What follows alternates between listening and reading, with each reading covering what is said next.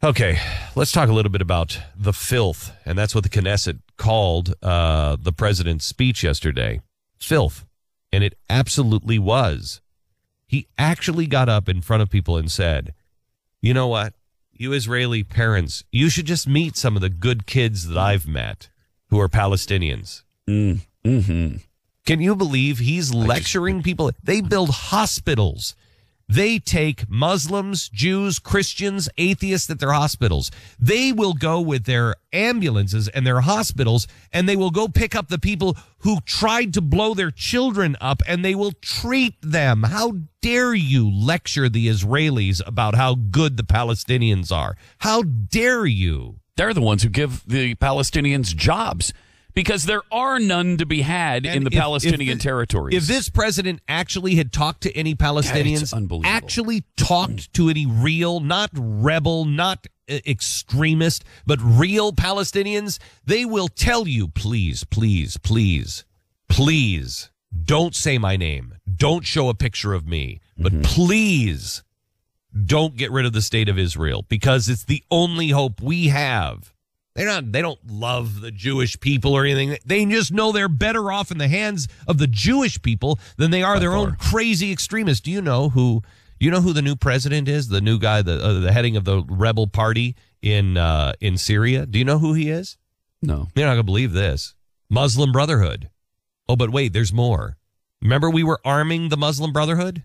Remember that? Mm-hmm. We were arming the Muslim Brotherhood over in Syria. Well, guess who is in charge of the new rebel army over there? The Muslim Brotherhood. Who would have seen that one coming? Oh, there's more.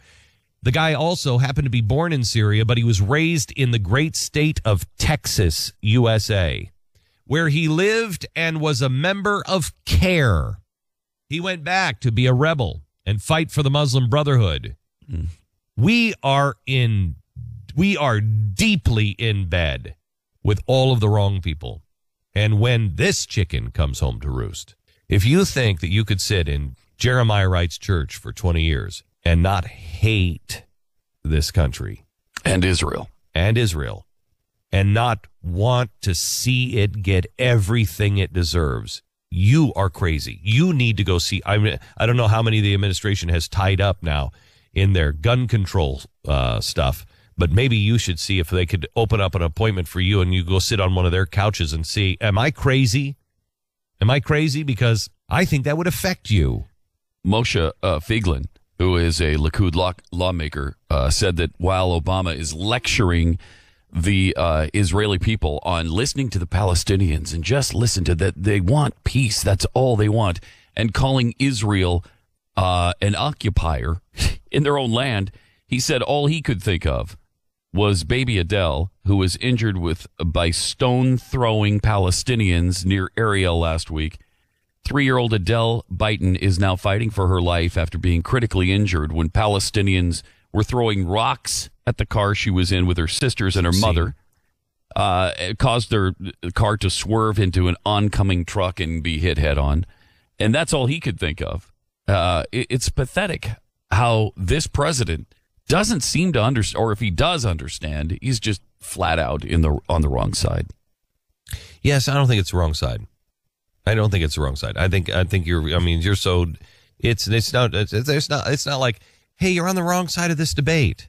You are helping the forces of profound darkness. Mm-hmm. I mean, I made the prediction yesterday, and remember, I used to get yelled at for bringing up Nazis.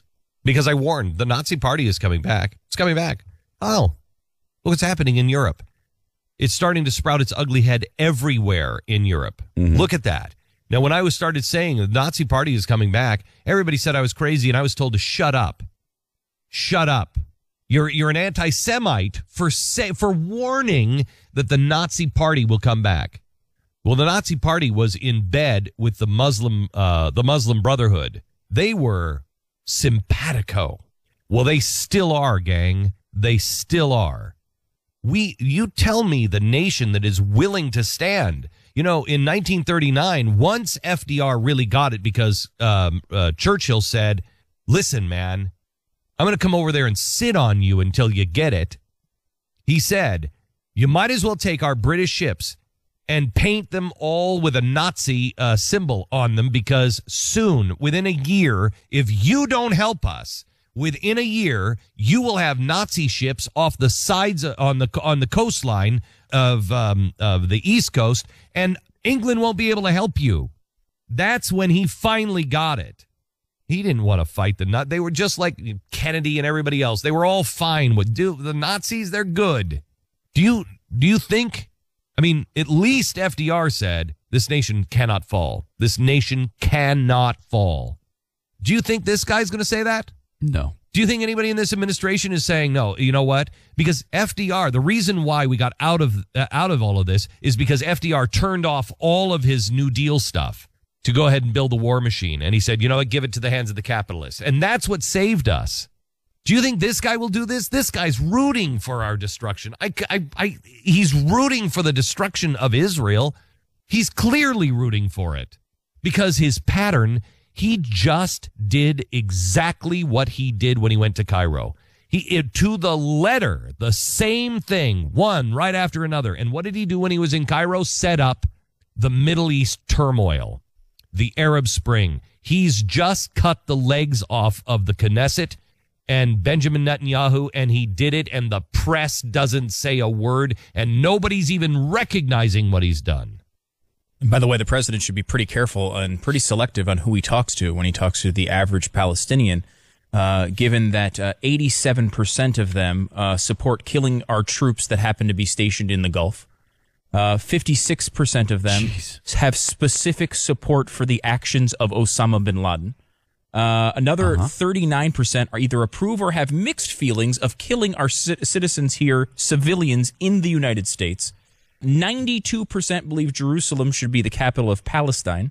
62% support kidnapping IDF soldiers and holding them hostage.